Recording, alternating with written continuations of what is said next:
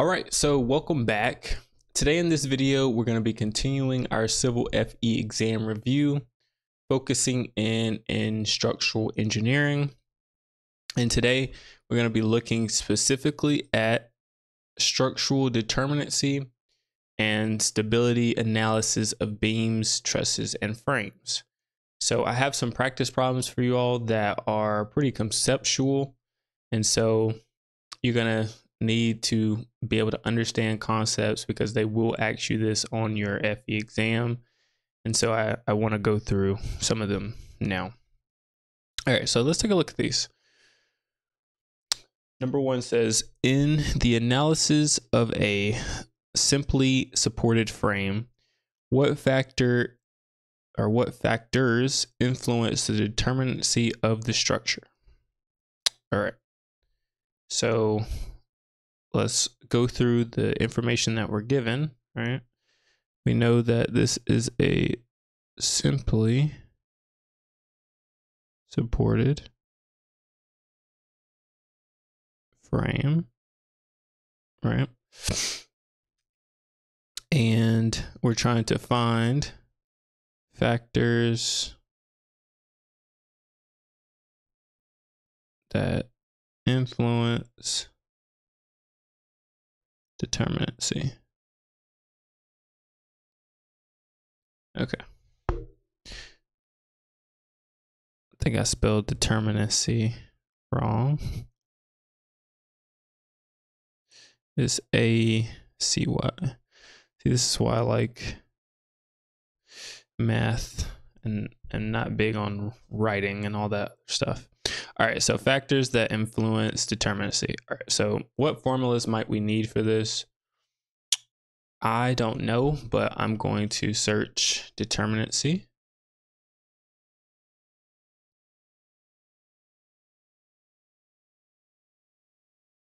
Okay. So determinacy, three things come up when I search in the handbook. Okay, so determinacy in a frame, right? What influences the determinacy, or, you know, whether it's unstable, stable, and statically indeterminate, or stable and statically determinate. Okay, so looks like by this formula we have 3m plus r. So m is what members, r is the independent reaction components, j is the number of joints on the frame, and then c would be things dealing with hinges, right?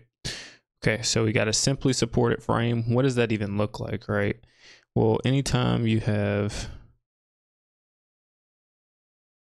simple support, it always just means, no, I don't even like that. I'm just gonna say it looks like this. All right, this is our frame.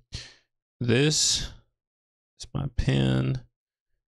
So simply supported just means it has a pin and a roller at supporting it. So whether it's a beam, frame, truss, whatever, simply supported just means it has one pin on one side, roller on the other. Okay. So what factors influence? So let's look at A, the material properties of the frame. No. We're looking at, you got your members, you got your reactions, and you have joints or hinges. So the magnitude of pressure, there's no pressure involved here. The arrangement of supports, yes. The arrangement of supports determine how many reactions that you have, right? So independent, that's what your reactions are, is based on your supports, right? If you have a pin has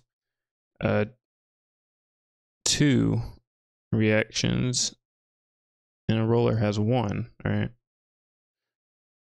So this is, let me explain that a little bit better and put it in a different color. So anytime you have a pen, you know, that you have it going in you have a reaction going in, we'll just call this A, this B. So you have AX, all right? And then you have another vertical reaction that would be AY, all right? And then at a roller, there's only one reaction, and that's at BY, all right?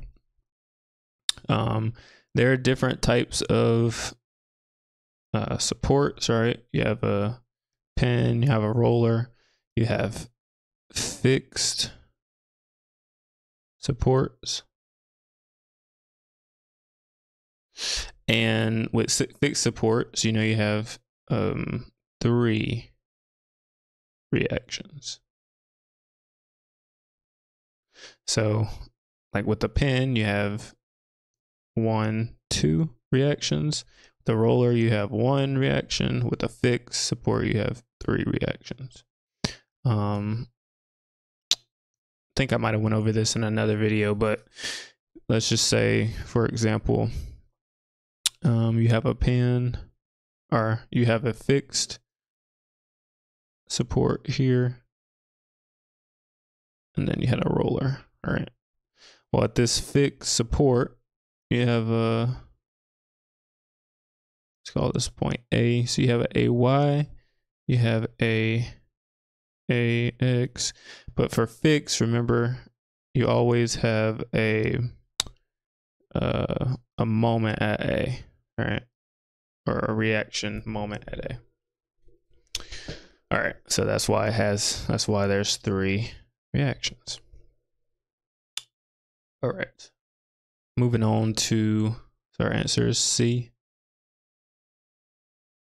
Hey everybody, I know I didn't take time to formally introduce myself at the beginning, so I did want to let you know who I am and how I can best serve you as you're studying for your Civil FE exam. So my name is James Huntley, and I am a civil engineer who has helped hundreds of individuals pass and dominate their Civil FE exam.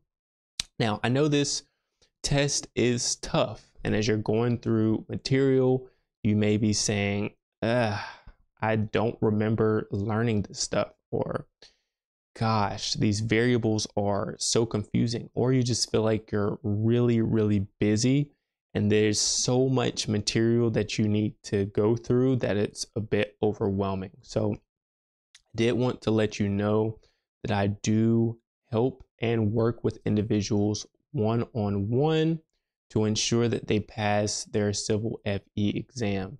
And I've had individuals that have worked with me for 10 weeks, and that's the longest that it has been. And I've had individuals that have worked with me for 2 weeks, and we went back to back, day after day after day, hours on hours on hours, putting in the work, working together to ensure that they went ahead and passed, right? And this exam is so important because I know that you want to make more money. I know that you want to, get some promotions and be able to further your career and have your PE. So definitely want to open and extend a hand out.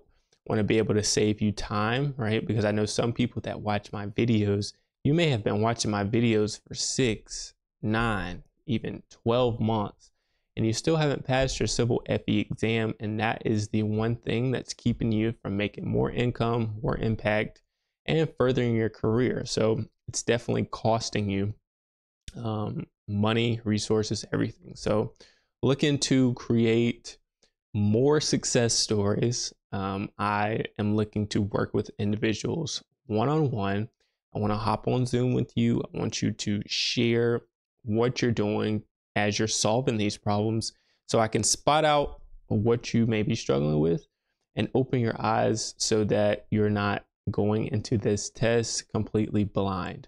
Now, for some of you, you may have failed a test once, twice, had some people fail 5 times, or you may be wanting to take this test initially and you just want to make sure that you pass it up front. So do have one-on-one services. I also have some do-it-yourself courses that if you're like, no, I got this, I got it all on my own, I know everything, or I'm gonna take the time to study everything, I do have some resources and materials to be able to help you in that way. But my biggest fear is that you're investing in something, these programs or these courses, and you're not getting back or having proper feedback to help you and to push you forward.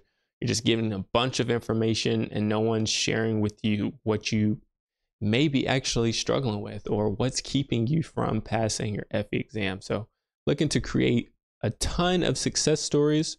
So feel free, down in the description box below, I have a ton of resources, including one-on-one coaching. Let's hop on a call. It's no cost to you as far as, us talking through your goals and what you're trying to do, and kind of getting a feel for where you're at. So have some programs where I can work with you one-on-one. And there's also some do-it-yourself courses, practice exams, study guides, resources, free material, all of that down in the description box below. So feel free to check out that stuff. If you like the video, be sure to hit that like button, subscribe to the channel. This is what I do. We want to get you to the next phase of your civil engineering career. And leave a comment if you had any questions about what I went through, the information that I covered. And feel free to definitely schedule a call with me, and looking forward to creating more success stories. So be sure to check out this next video